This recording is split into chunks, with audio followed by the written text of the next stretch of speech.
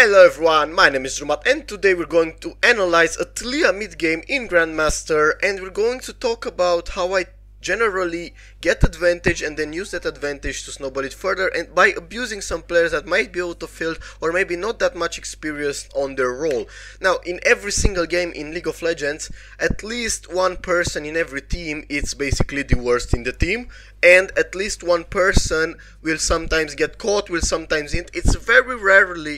It rarely happens, those games in which everyone plays perfectly, everyone sits there, no one fails. So we're going to try to find that person in this game, we're going to try to get advantage of him, and we're going to scale it from there. Now, we're against the Kassadin and Aphelios. That's some strong mid to late game. So if we are losing in the mid game against Kassadin, if he gets a lot of kills, we are going to lose the game.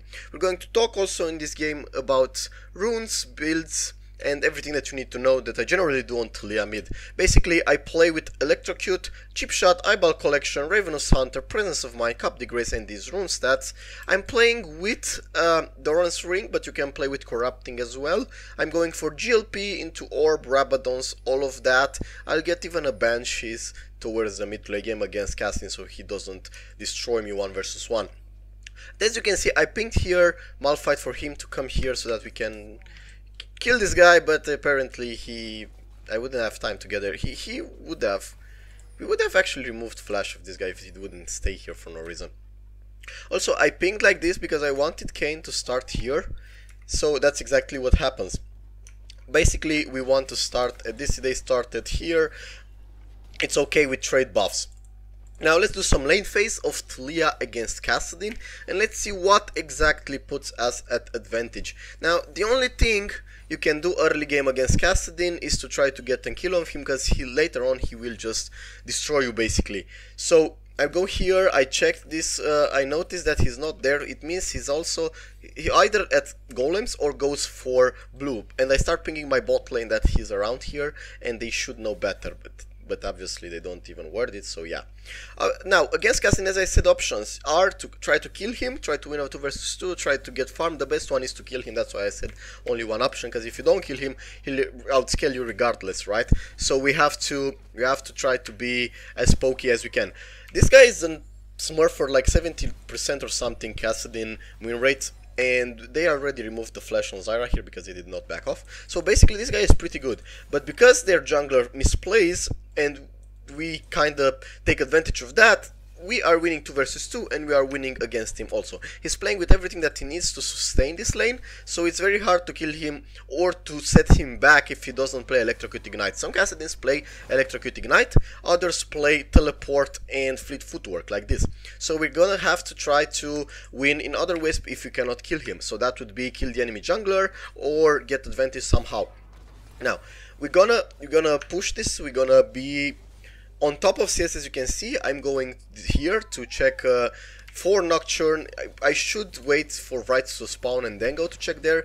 Right there, proc a simple Electrocute, miss a W, it's okay. It's not mandatory to hit every skill shot. It's good to actually try to be on top of the stuff. Now we see him here, we see Kayn doing this, and so we actually try to go here, and we don't really see Nocturne coming. So I ping to go towards this, and he comes from here. Now Nocturne noticed this, and then he will start to path towards mid immediately, and we will actually not kill the guy here because he will flash out. Then Nocturne will try to counter gank this because he probably sees me out of mana, right?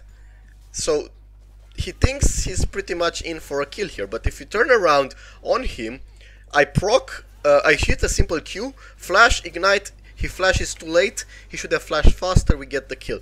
So this is how you win the 2 versus 2.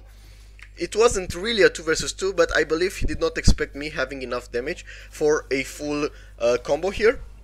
Basically, I get mana for Q right now, as you can see here, the 60 mana, instant flash, instant ignite, bam, we don't stop here, I get a lot of mana from Presence of Mind, and I think that we can kill this guy as well. Which means, if Kayn is smart, he will try to go through the wall and dive him, because this guy has absolutely no way to escape. So he gets the tower aggro, the maximum that he could. I got the maximum that I could. Even though I didn't hit W, we still got the kill. So I back off here, it's fine. And I come to lane with a Lost Chapter and Doran's ring, and also the CS is even, as you can see here. Basically, I'm full advantaging on this guy right now because of the mistake that Nocturne did, and this cost them a lot. Nocturne not being an OTP or not being high elo as Kayn maybe, actually set them back because of the macro knowledge that lacks, or micro knowledge, and that means I could get that advantage and then I could scale off that. I was seen on the word here, by the way, on this. I was seen on the word. So I moved towards here. I'm not sure, this is Master, Grandmaster, somewhere Elo. I'm not sure why they did not back off, because I was seen on this exact word. Maybe they thought they were safe, maybe they thought if I come here I could not just do this, right? But I come here and I do an instant ult, as you can see, cast E, then try to predict the W, and he flashed well, he waited. So we got the flash out of Aphelios, but we don't get the kill until Zyra steps in and uses Ignite, so we got there the kill, right? Now I back off. Now I back off towards mid lane, and we can see that we got the kill on top lane as well. And there is a pretty nice time. Can I move this? I can move this. And yeah, because Kayn ganked on top, we got that. Now they get a kill here, a simple kill, and we are almost getting the kill on Nocturne here, but as you can see, Ezreal is having some issues, but I suppose it's okay. And we return to our Taliyah right here. We're going to the play that actually ended the game soon. Not right now, but soon. I'm doing here this kind of moving towards the map. I'm checking for Nocturne. I'm going for the free Drake because I know he was bot, I know he was low HP, right? So we can set up the free Drake. And then we will check a bit more for Nocturne, because we noticed already that Nocturne is not that a good player if he did that play on mid lane. So if you notice a player that does mistakes, it means that you can hit your WQ combo easily on him. It means that he might outposition in macro stuff. And so we actually move around here. We try to set up here a play. We try to move to this bush and we wait. Now I'm pretty much sure this bush was worded, and I waited, right? Because generally when you are perma pushing this with a Zyra, you word this bush or this one or this one. But because this is too far and they had no time to reach it, they couldn't word it, and so the last chance, the smart word would have been here. So I move into this bush and I wait for Nocturne because now I know he's level 6. And voila, he's coming right here. Nocturne at this point would have no reason to actually gank top because Malphite has ult, and they would have to chain CC perfectly the Malphite or wait for a fight, and that would leave his bot lane open, and he wouldn't really gain anything for ganking a top lane, a tank matchup right here, right? He would gain most from killing me or killing the bot lane, killing me because I have bounty as well. Zyra has also a hard time escaping, so his point would be to gank bot. Now he has ult, he can close the gap. They don't have any idea that I'm here. Their bot lane and Kayn is also closing in, right? So let's see what happens. Ezreal baits in, I go here, I try to go for the kill onto the Aphelios, right? So he waits, Zyra misses everything. I hit the combo on Aphelios. Nocturne waits way too much for this. I'm not sure why. And this is actually a, let's say this is over, but it's not. It's not over because we can actually easily dive now. And we can cast here, Q, get both kills, bam, it's fine. Everything looks great, right? No. Kassadin is coming, and he didn't have teleport. We know he doesn't have teleport because he used it here, but he's coming here, and he's going to actually almost turn the game around. Because he has 2 kill setups right here for free, and the rest of the 2 kills can be done if we are under tower. But the main mistake that happened here is that, one, they didn't check for a word better here, so I abused that. I guessed where the vision was, I risked that. Zyra put the perfect vision word to clear vision so I could step in. I could have waited here as well. Nocturne failed because he ulted too late, so we again capitalize on the fact that Nocturne does mistakes, right? And Aphelios got caught. Zyra missed everything into the, well, the E, not everything. But then again, I could kill easily the Aphelios with a combo. We dived here easily. We got the kills, the rest of them. And now the disaster starts to happen. And I'm going to tell you in a second why I mistake. I ping. Those were my pings, by the way. You can see here in the chat. I ping missing because I'm sure... sorry. I ping missing because I'm sure Kassadin comes towards this. This is the normal path, right? This is a path that you'd expect from Kassadin. So he gets the free kill onto the Ezreal, he presses Q onto the Kayn, he starts to auto-attack me, I miss W because I panic. I cast an E under me and I back off. And at this point, we should have probably lost, if not for the fact that it was like a millisecond until Kassadin Q came back up. He could have got the shutdown on me for a lot of gold. It's 600 here, I don't know why it's not updated, it should be 600. I'm 6-0 now. And what I do at this point, do I recall? Normally you should. My voice hurts a lot because I spoke too much. But what I do is I go back to mid lane. You can see it updated, the bounty updated, and they also ping me. I go back to mid lane, I level up, I heal a lot from the Ravenous Hunter, because now Ravenous Hunter is fully stacked almost. I don't have kill on Maokai. So that's what I do, I go towards the Maokai, I start pinging like a maniac, dude, I'm coming top. There is a vision ward, he's seen me, I'm not sure why the late reaction. He doesn't have flash, I know, because Kayn ganked him, they fought. I know all this information, is nothing new. And also Malphite has ult here, even if he has flash, he had no time to escape. Malphite actually didn't cast ult, we got the kill, and then what happens is that I will recall with a lot of gold. Here I know that Kassadin waits for me, but I also know he doesn't have enough burst yet to kill me, because he doesn't play with Electrocute either, so I back off. Start hitting Q here, they trade flashes, he doesn't have ult because he would have cast it. And then I use the combo here. I also know that Nocturnal ult is not up yet, so that's why I play like this. I also know not to overstay, because Nocturnal ult will be up, as you can see here on the right. I know this information. You can know this information because you use it here and you can track 1.5 minutes from that point, because that's the cooldown, right? It's 99 seconds. And I now recall, and you can see the itemization that I'm gonna get straight GLP into Sork Shoes, into Almost Orb, into Potion. So that's a huge gold advantage at this point. Now what happens next is that Nocturne is here and he will gank bot lane. We don't really have vision on him. Kayn will gank top lane. This is a free kill for us, because we have blue Kayn right now. Already, by the way. So this is a free kill, Malphite ulted. My god. Here we see a gank on bot lane. Ezreal gets flash out. And what happens here is that they actually turn the fight around for a second. But because Ezreal stepped into the Aphelios ult, he died. I cast here ult. Cast here a Q, a GLP, we get the kill, I move towards the Lulu. Now, here is the mistake. I should have Q first for 2 times, and then, like, first Q, first pellet go out, for second pellet go out, and the last 2 Q pellets that are very fast, I could have flashed for them. Because maybe I could have got a reaction, a late reaction from Lulu and would have killed him. Now that was a flash for flash, it's fine, I could gank him. Now, what I tell my Kayn and my team is that I have a huge bounty, 700 gold on my head at this point. Also, we're against a Maokai, Nocturne, Kassadin comp, which can actually lock me down pretty well with 2-3 flashes, with ults, with stuff like that. So they should play to try to keep me alive, right? So that's the point. So what I do here is I move towards this point, I do a full Q.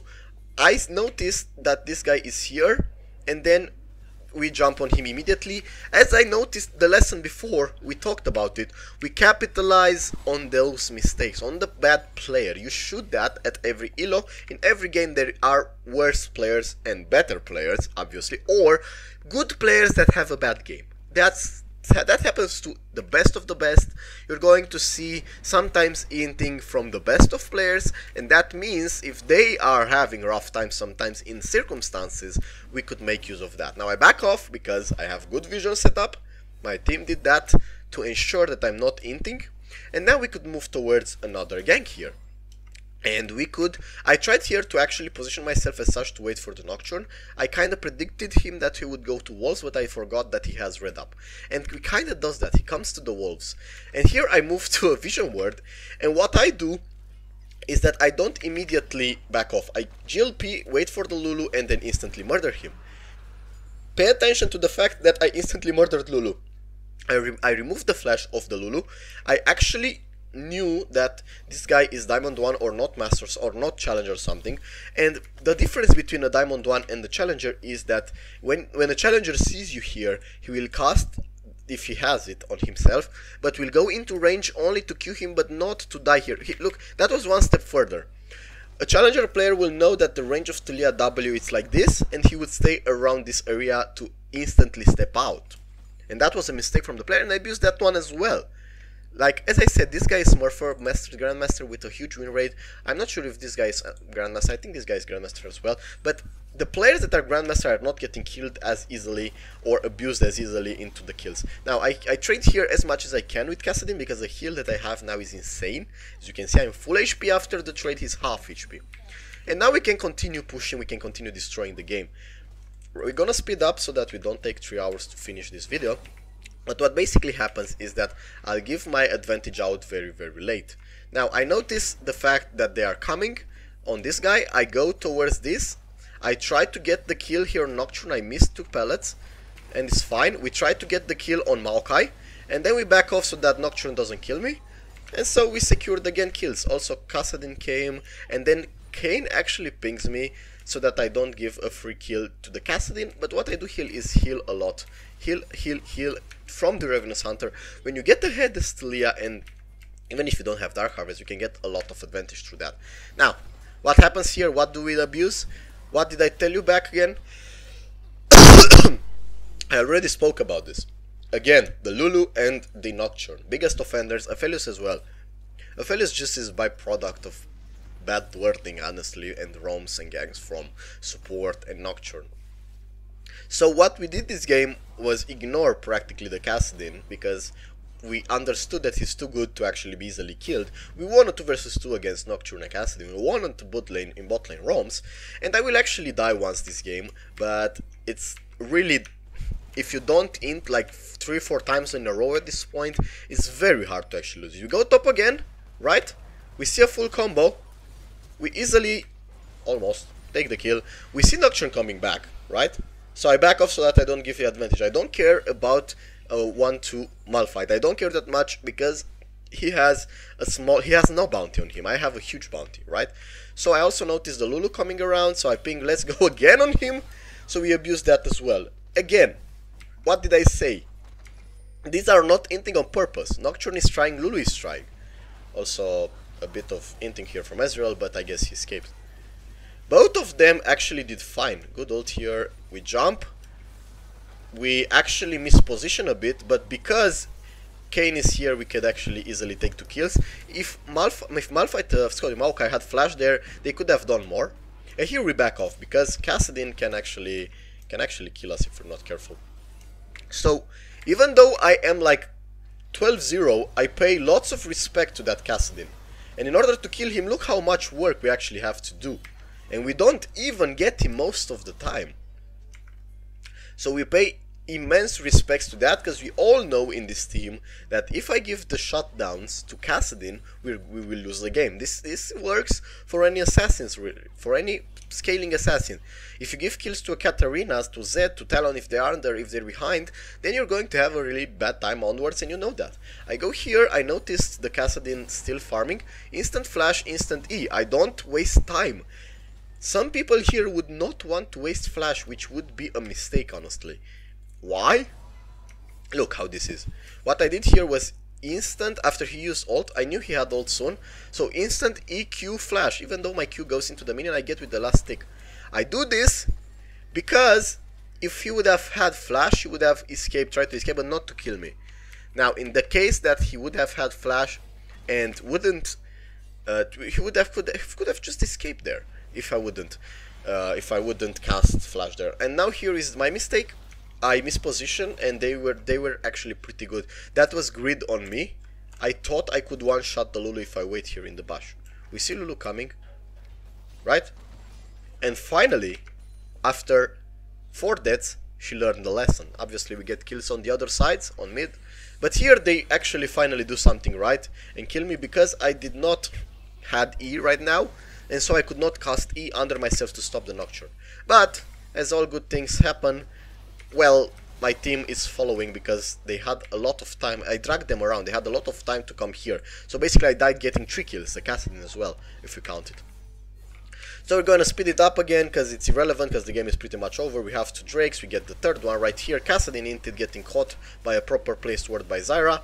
And we are finally getting close to the end of the game. Build again, Rabadon's Orb, As you can see, GLP into Sorchus into Orb into Rabadons is the order. I'm pretty much sure that you should get Vision Words in between. I move here towards this to get the Wright from this guy. I would have tried to kill him, but I wasn't really having vision here and not space for Vision Words. And so we start this. We have time because there are 10 seconds till it despawns. So as you can see, 2 seconds before spawn. And then what I ping them is, dude, let's go Baron, let's end the game. And we do exactly that because we have a Zyra, we have a tank to tank it, and even though if they get it, I don't care. They don't expect us to do it instantly after we got Herald, and we got it for free. We start pushing and we are moving towards, as I said, the end of the game.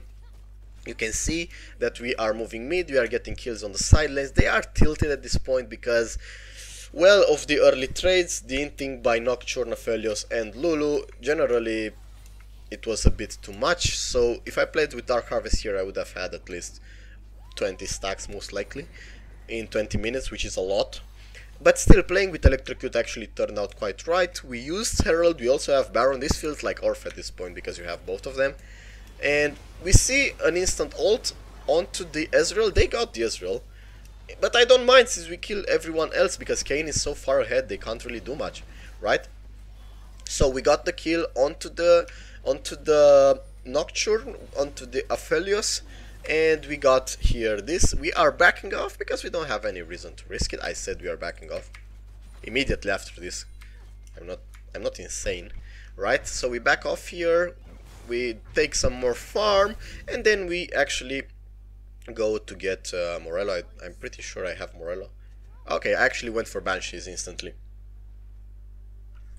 I thought I was going Morello, but then I realized into the course of the game that, okay, they have 3 AP, and also Kassadin is the only one dealing damage to me, so why not go for the shield, right? And magic resist. That's actually insane. Also, I ult here to get back to mid lane. They are already killed Kassadin. It's irrelevant now what happens because we won a long time ago. And look at that. Me and Kayn got so far ahead, there was no reason we could actually lose this. And also what I noticed at the start of the game, not in Champ Select but after that, so when the loading screen happened, I used OPGG and you should every time, and I noticed that Nocturne is actually a Lee Sin main, but for some reason he first time or second time or fifth time or 10th time played Nocturne instead of playing his main, Lee Sin, which in the context of this game would have been much better because he wouldn't have inted that much. With Lee Sin you have escapes, you have de-engage tools with your ultimate, you are more, how can I say, you don't have that much CC as Nocturne early on, but he as a player would have had much more impact as a player. So what I advise you here is, if you want to play another lane, at least have games on that champion in flex, or lots of games, lots of practice on other champions, but don't first time stuff, be more resourceful into that. Don't be like that guy, because I see this guy, I think I have 4 lose streak already with one of these guys in my team every time, and even though I start the game 3-0, 4-0, like that, I lose numerous games because they can't follow basic pings, or they do mistakes, macro mistakes like Lulu, like Aphelios, like Nocturne did, or they follow someone else who does these mistakes. In this game, honestly, Kassadin is the only one who actually played like someone who's master tier or above, and it seems it shows by his score and by the fact that he was the only one that did something in the team, the only one that tried to do something. Besides the fact that I roamed here, right, that you could actually do much more than misposition, you could actually do much more than... They got actually baited by Nocturne, so he was the culprit first, but then they started inting altogether, they couldn't stop, and that's what won us actually. So you gotta play what you know, that's the end point. And as you can see, I got another kill here, going to 16, getting the end game right here. We would have won by Barons, by the next one, we would have won by Dragon Soul, so that would have been a lot of stuff on their plate. They wouldn't have time to actually turn it around because we also had the Kassadin jungle counterpart named Kayn. Blue Kayn is sort of a Kassadin in terms of damage and mobility for jungle, and we countered that. We also had a Taliyah that actually won the game before it started, basically at minute 6, 7, 10, when Nocturne inted on mid.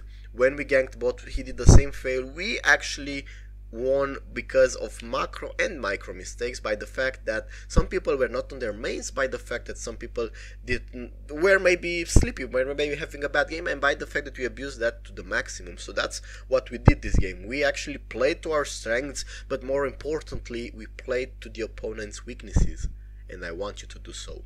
I'm Drewmatth, and I really hope you enjoyed this Taliyah tutorial, guys. Maybe it's a bit long, but I try to make them as educational as I can, and see you next time, guys.